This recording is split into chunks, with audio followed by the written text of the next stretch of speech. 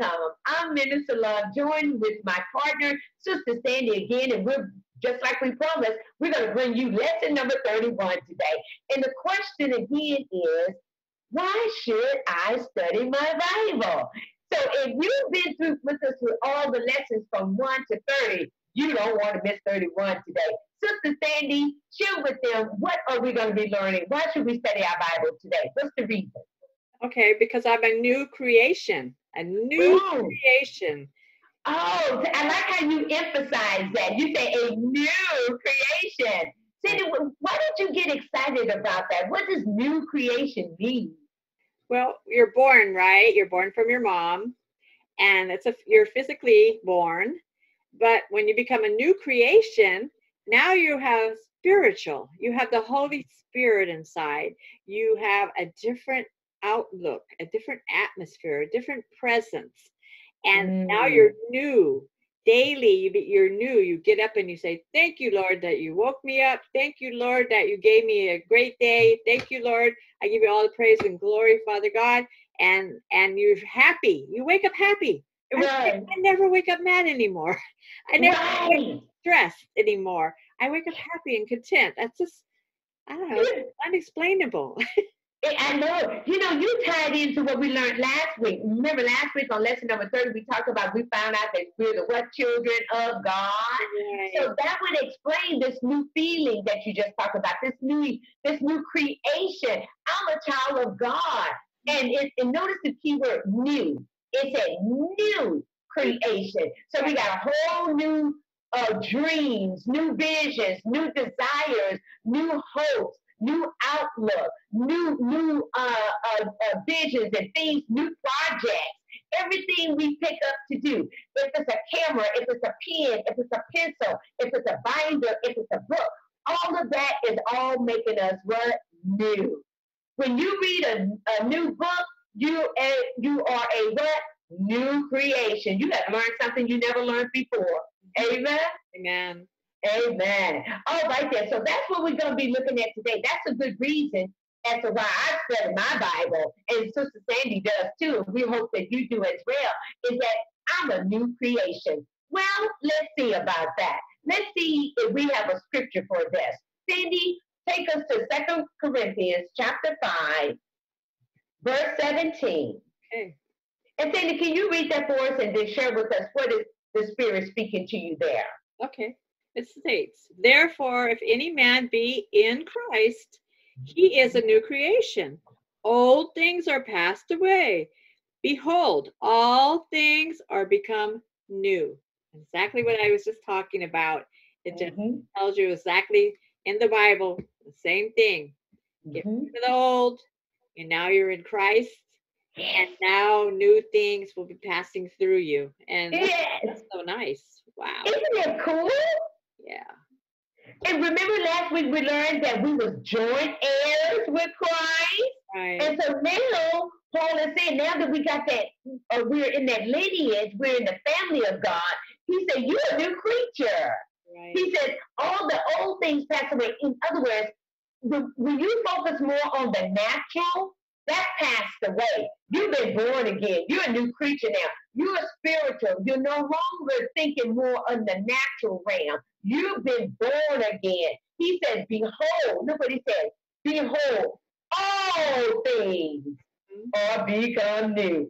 Wow. I tell you, isn't that just how it is, Sandy, when we study the Word of God? Every year when we study different lessons, we are new creatures at the end.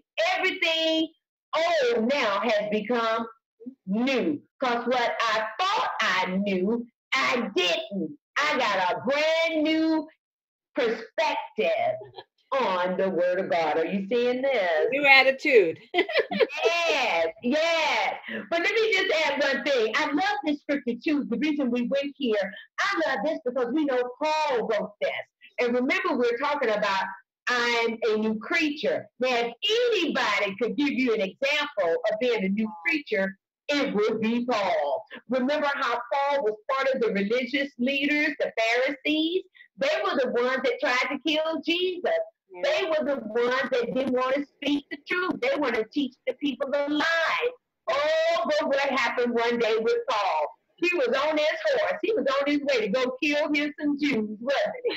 But all of a sudden, he met Jesus. Right. Jesus threw his tail off that horse. Right. All of a sudden, Paul got blind. Paul couldn't see. Next thing you know, Paul came out of that, and Paul was a what? New creature. He started preaching about Jesus. He went from city to city, and Paul was a new creature. Yes. Because he wasn't being taught that old wrong teaching in the church. Right, right. He now was being taught by Jesus and the Holy Ghost. Because remember, he told us in Romans, the Spirit bears witness. Right. Remember last week, the Spirit bears witness that we're the child of God. Right. It's there. Who said that? Paul. Are you seeing this, Sandy? Good. Yeah. So everything Paul did, everything had to be new for Paul. Paul was so awesome, he wrote majority of the New Testament. Right. Talk about having a brand new life. Wow. What extreme. From killing, yes, now writing everything and trying to get everybody saved and getting the Sadducees and all those church people to change. But yeah, amazing. Quite amazing. Yeah. He gave us the truth. Paul said, I'm going to give you the truth because they didn't give it to me. Right. The Sadducees, the Pharisees, they wasn't giving the people the truth. They was giving them the lies, covering up the truth because they wanted their teaching to make all the money. Right. That's why the people was going. They wanted it was for them. They wanted to be gods. They didn't want to give glory to God. And so Paul had a great task. He sure did, didn't he? So there we have it right there. Talk about being a new creature. Let's take a look at one more scripture. Let's go to Colossians chapter 1. Okay. Colossians chapter 1. Okay. And I'm going to read verse 15. All right. Okay. You know what, Sandy? I'm going to read 13 through 15. Okay? Sure. Okay. And we're going to stop right there. I think we had another scripture on the lesson plan, but we're going to do these and we'll end right there, everyone, just because this is so good. This is Colossians chapter 1, and we're going to read 13 through 15. Here we go. Who has delivered us? Let me start. Let's go to 12. Okay. Giving thanks unto the Father, which has made us to be partakers of the inheritance of the saints in light. Verse 13. Who has delivered us from the power of darkness and has translated us into the kingdom of who? His dear Son. Verse 14. In whom we have redemption through his blood, even the forgiveness of sins. Here we go. Here it is, verse 15. What does it say? Who is the image of the invisible God, the firstborn of every creature? Wow. Paul is talking about Jesus. He's the one that's the invisible. He's the one that's made in the image of his God, of God. And did you notice that how it called Jesus the firstborn of every creature? So if I'm a new creature, somebody came before me to be who I am. Right. And it was Jesus. He was the first. Are you seeing this, Sandy? That's good. That's really, I like that. Ain't that something? Yeah, it's different. So he was the firstborn. Wow. And when he came. Followed. Wow. Yeah. And he delivered us from the darkness, didn't he? Correct. He delivered us from the lies of the Pharisees and the Sadducees, so to speak, didn't he? Right. That's why we became new creatures. See, this is why we must study our Bible. We must read our Bible. We must listen to the Holy Spirit as he teaches us. Jesus teaches us. God teaches us. Because they're going to tell us the what? Truth. That's right. Otherwise, you're going to be so confused because they leave out pieces of it. They put in what they want. They turn it and maneuver it the way they want. But if you're reading it straight from the Bible, then you get it, and then you try to analyze it and see what it means, and if you kind of pull it apart, and then as you keep studying, it just slaps you in the face, and you get it.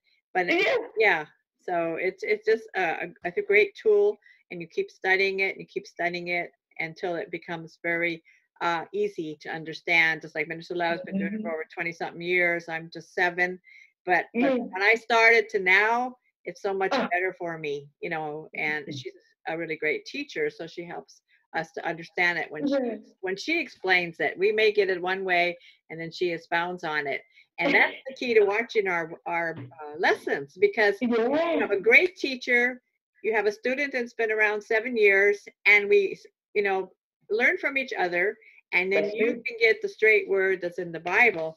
And it's a great lesson for you to be able to be on the My Bible Talk show, on the websites, checking out these lessons. And it's a great tool, and it's free. So, oh my God, you don't even have to leave your house. That's right. Hey, and audience, y'all can zoom in with us. All you have to do is contact us. If you want to zoom in with us, email us.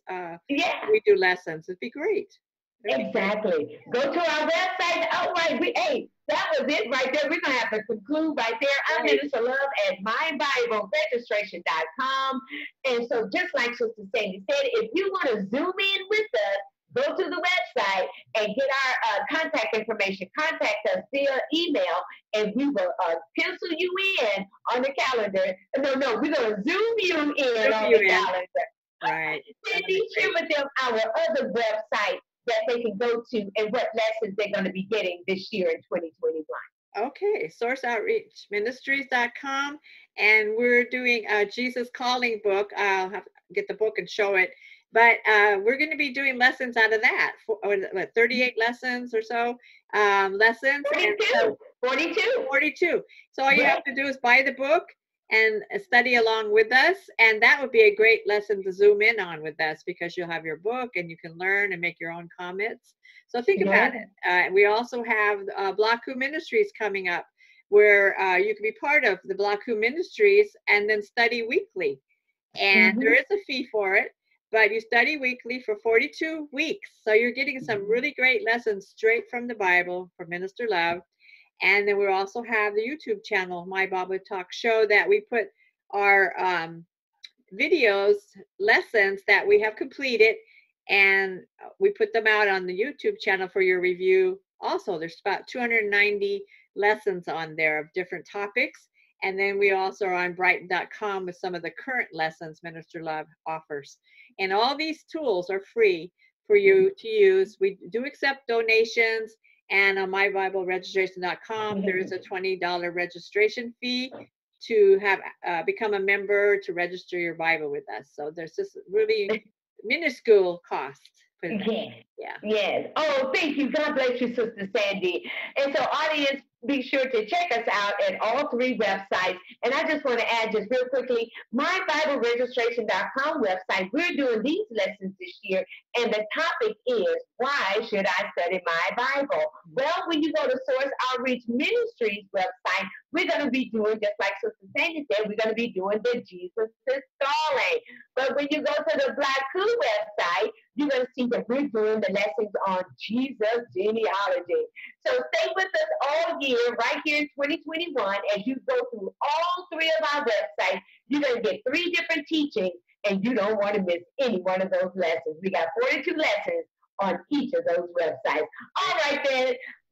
I'm Minister Love with Sister Sandy, and we're going to see you this time next week, and we're going to be on lesson number 32 right here at mybibleregistration.com. God bless. Bye-bye.